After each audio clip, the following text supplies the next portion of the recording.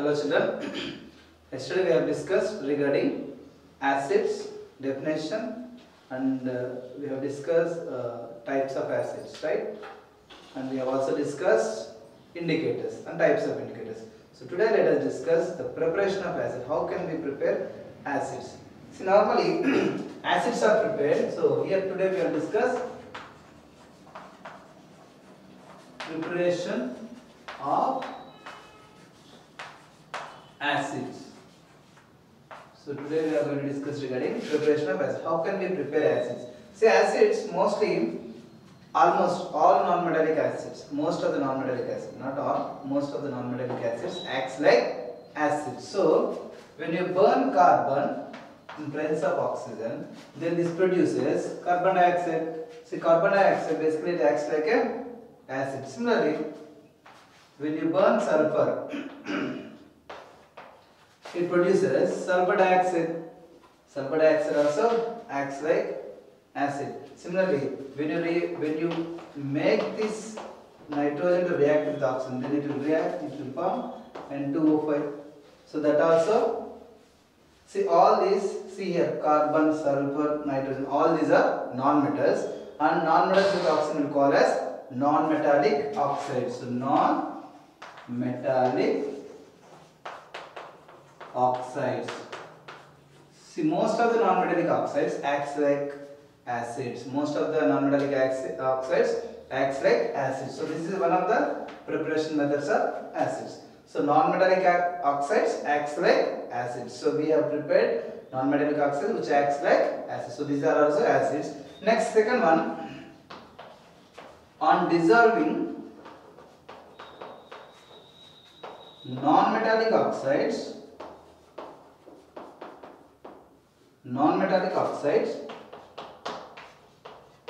in water, non-metallic oxides in water, so they form their respective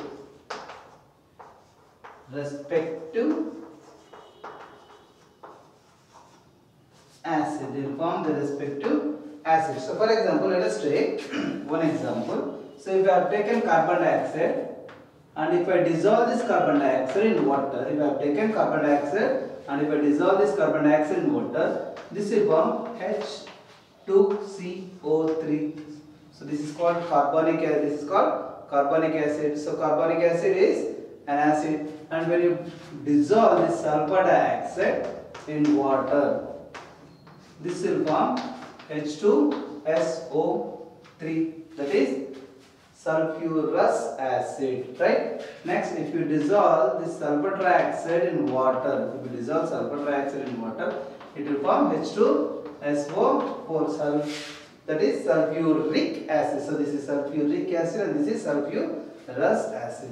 Next, similarly, if you dissolve this nitrogen pentoxide in water, so this will form HNO3.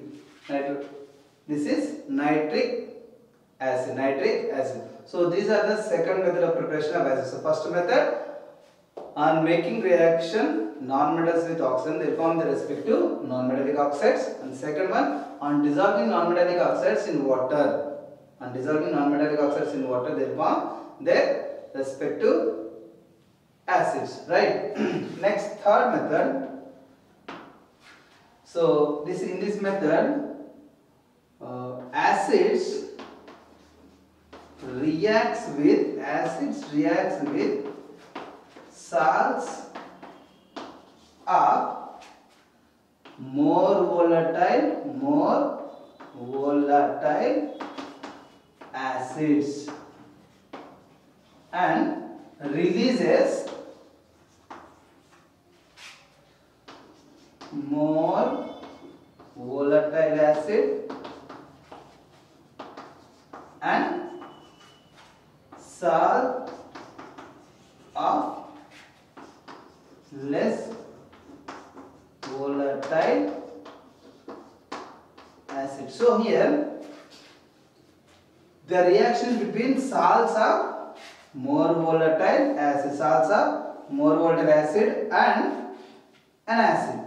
So if here you have to take an acid, and you have to take a salt which is made up of more volatile acid, and when you make them to react with each other, then obviously you will get more volatile acid. You know about what is volatile? Volatile is nothing but the acid or the substance which have tendency to evaporate at room temperature.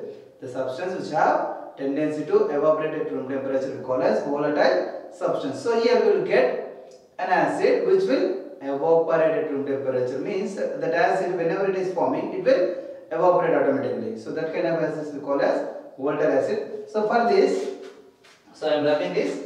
If you not note it down, just pause it and note down.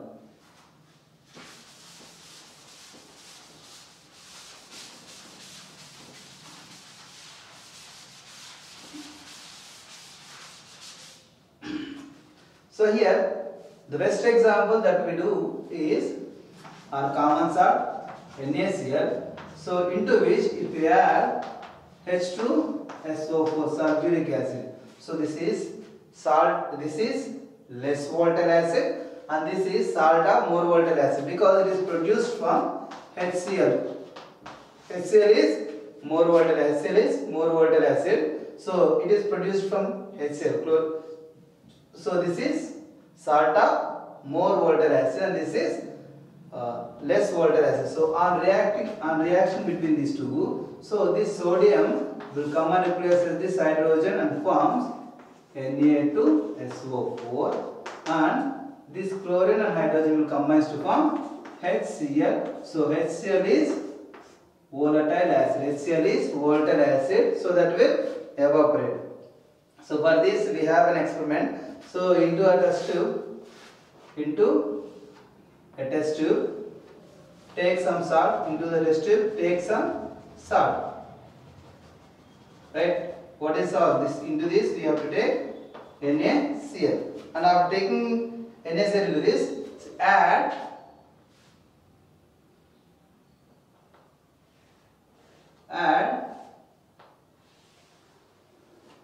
few. So into this we have to take H2SO4. Into this we have to take H2SO4, and this, sorry, not like this. Whenever you are adding acid, you should follow this. The mouths of these two must touch each other. So into which you should take some acid. So here you should add the acid slowly from the side of walls, like this.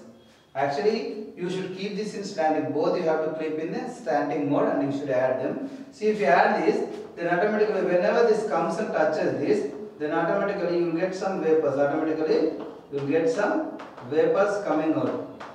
That vapors are nothing but HCl vapors. HCl. So how can you confirm that the given produced substance is an acid?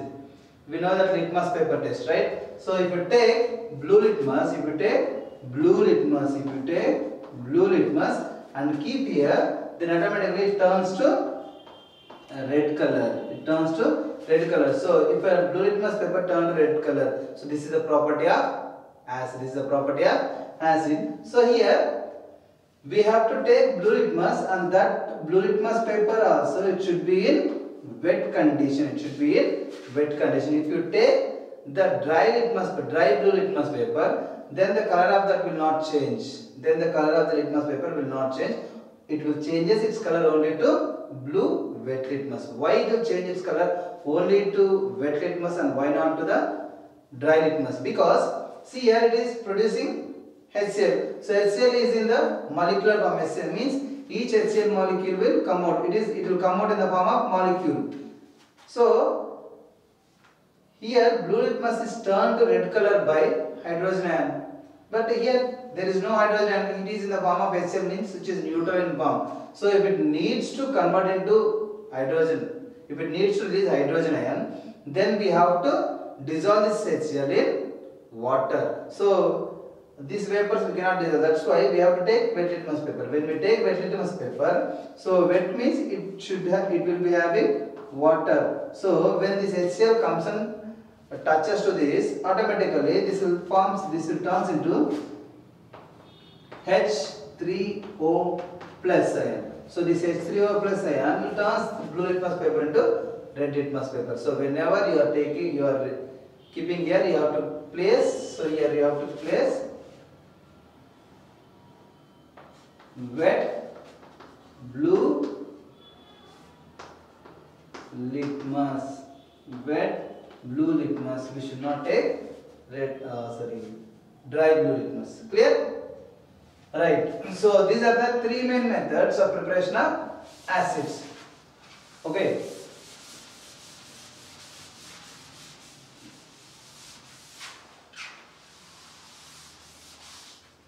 So today we have discussed regarding the preparation of acids by three main important methods. Right.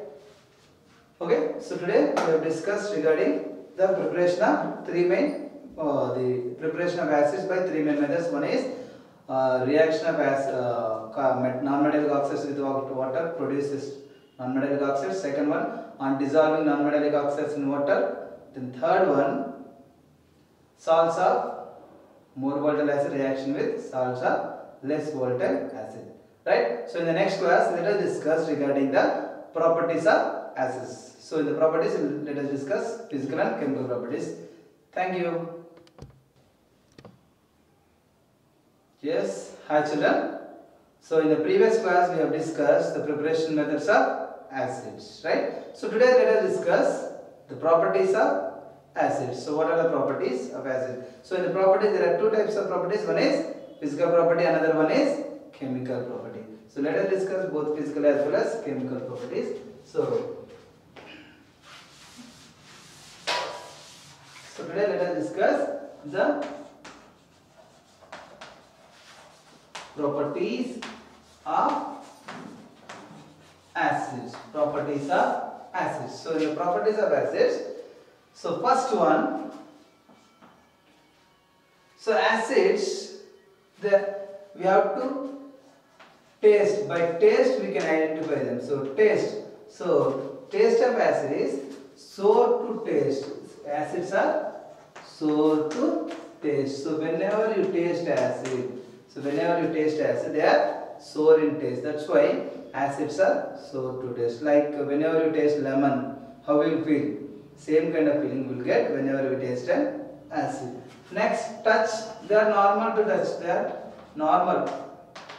So normal. So whenever you touch an salt or water, same kind of feeling you will get. Next, acids are corrosive in nature. Acids are corrosive in nature. They are corrosive in nature. And the next one, acid turns blue litmus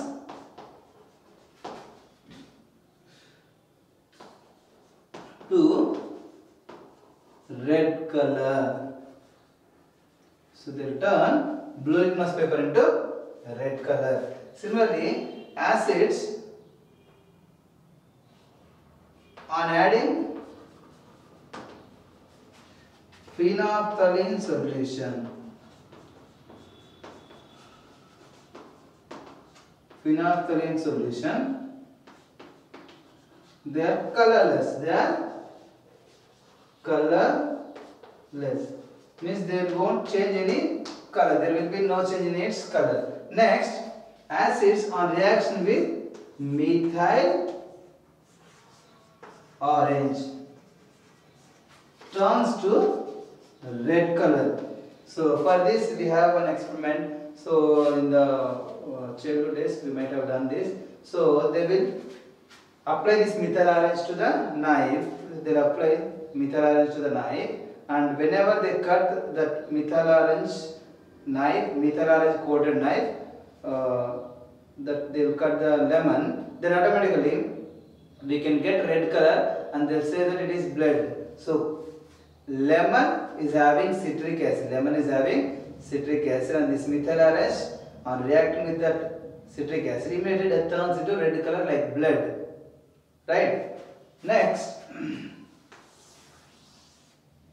so these are some properties. Next, let us look into the chemical properties. See, acids are having hydrogen gas. Acids are having hydrogen gas, right? Hydrogen. Acids are combined with hydrogen like H2SO4 or HCl. See, their main constant is hydrogen. See, hydrogen is less reactive to the metals. Hydrogen is less reactive to the metal. So, if you take an individual metal, that may be more reactive or moderate reactive metal. So, these more and moderate reactive metals, whenever they are added to acids, then automatically they will replace that hydrogen from the acids. Whenever this replaced hydrogen will come out in the form of gas. So, acids on reaction with metals, they will form metallic salts and releases hydrogen gas. Right? So, for this example, if you take H2SO4 and into which if you add sodium metal, then automatically this sodium metal turns into, so this sodium metal replaces hydrogen gas and forms sodium sulfate as a salt and releases hydrogen gas. Similarly, you can take HCl into which you add zinc metal and you will get ZnCl2 and hydrogen gas is released. So to test this, we'll be having an experiment. So normally what we have to take a conical flask into which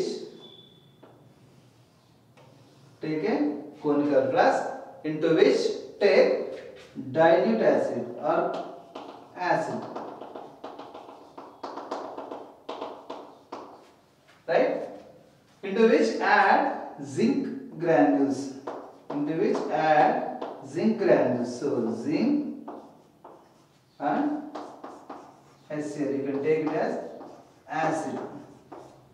So when you add the zinc granules into acid, automatically fumes will come out. So you can observe some fumes are coming out of this conical flask. So these fumes are reacted towards oxygen and they will burn with pop sound.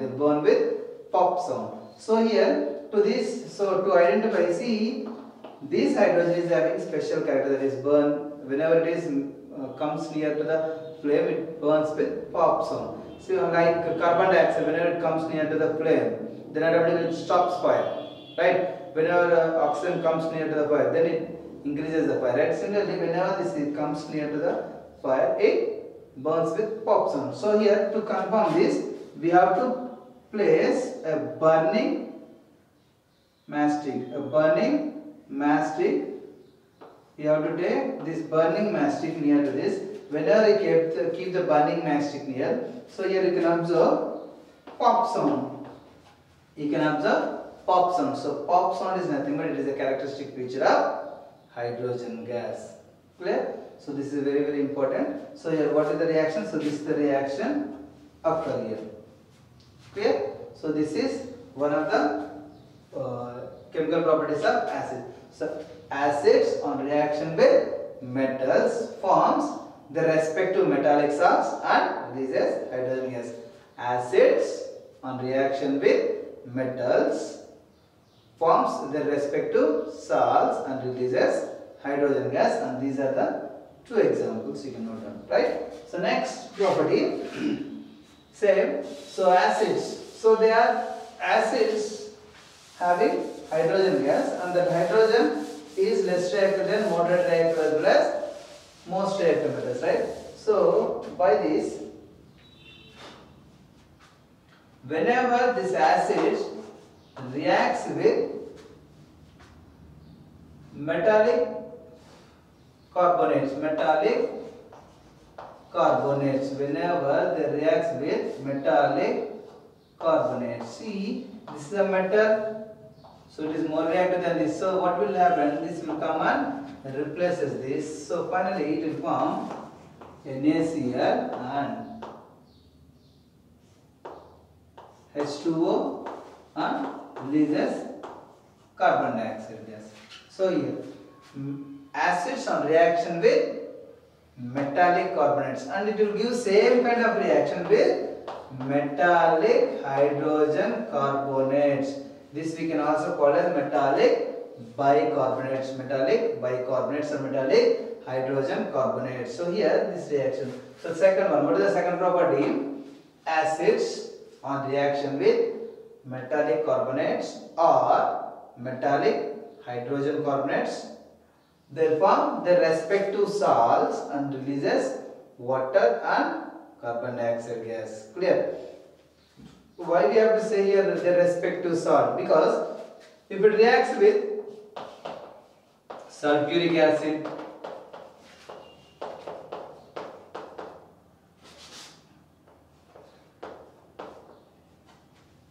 so it will form sodium sulfate, water and carbon dioxide gas. So here sodium sulfate, same sodium carbonate and sodium bicarbonate, both are reacting. But here it is when it is reacting with chlorine, hydrochloric acid forming sodium chloride. When it is reacting with sulfuric acid forming sodium sulfate. So you have to say acids on reaction with metallic carbonates or metallic hydrogen carbonates. Hydrogen carbonates also called as metallic bicarbonates. So they form their respective salts, water and releases carbon dioxide gas. So as it is a gas, we have to represent with upward arrow. As it is a gas, we have to represent with upward arrow. Clear? Next.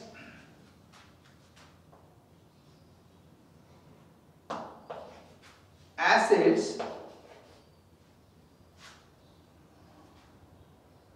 on reaction with metallic oxides. Acids on reaction with metallic oxides, they form the respective salt and water. So metallic oxide means you can take HCl plus Na2O, it will form NaCl and water. Clear? Acids on reaction with metallic oxide, they form salt and water. Salt and water. See, we know this in any chemical reaction. Salt and water, two products are formed. In any chemical reaction, two products are formed. Out of two products, if one product is water, then automatically other product we have to call as salt. And this total reaction we have to call as neutralization reaction. So acids neutralizes metallic oxides. Because metallic oxides acts like bases. Clear? So this is about one reaction. Next, same acids reacts with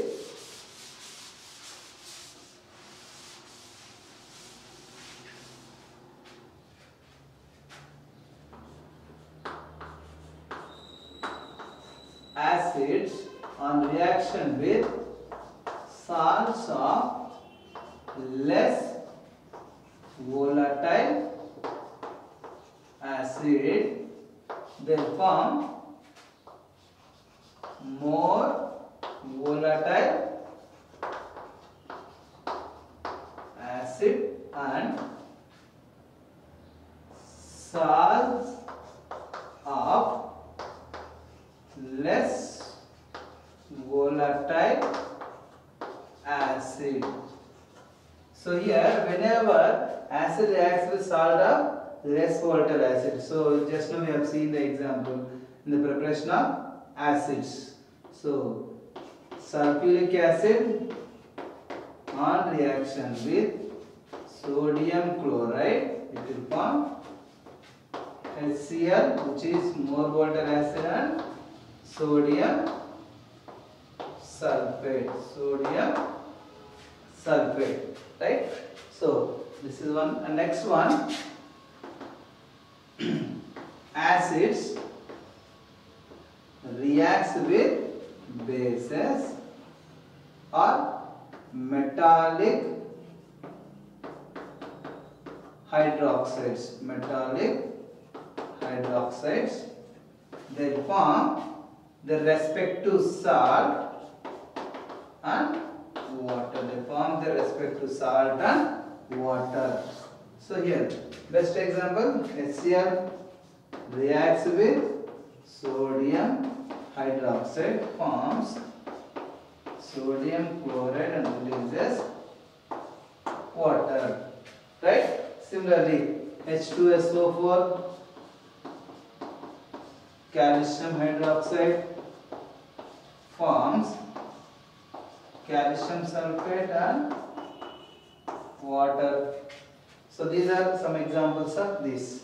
So acids reacts with bases to form salt and water. Similarly, acids on reaction with metallic oxides form salt and water. Both are neutralization reaction. Both are neutralization reactions. Clear? Next, the last one. Acids are very good conductors of electricity. The last one. Acids are very good conductors of electricity. So they will conduct electricity very much, right? So they are good conductors. Why the pure acids will not, but when they are in aqueous solutions. So here you have to write aqueous solutions. So aqueous solutions of acids are very good conductors of electricity, because whenever they are dissolved in water, so they turns into two ions, opposite ions. So H plus, they releases H plus ions. As there are ions, then automatically ions will act like conductors of electricity. So you have to take acid into this vessel, you have to take acid into this, and into which you have to dip electrodes. You have to dip electrodes, and these electrodes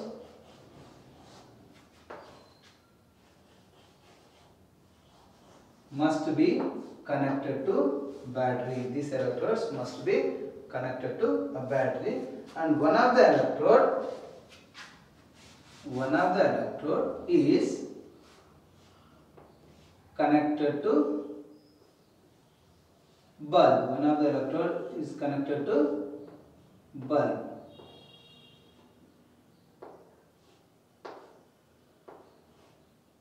Right, so here you have to give connection like this. If you give connection like this, so whenever you switch on this, automatically this bulb will glow. See, if you take strong acid, strong acid means which undergo 100% ionization or complete ionization. Strong acid means the acid that can undergoes complete ionization. Yesterday we have in the previous class we have learned regarding the acid types of acids, strong acid and weak acid. So what is a strong acid? The acid that can undergoes complete ionization or 100% ionization we call as strong acids. If you take strong acid, then bulb will glow brightly, so bulb will glow brightly. If you take weak acid,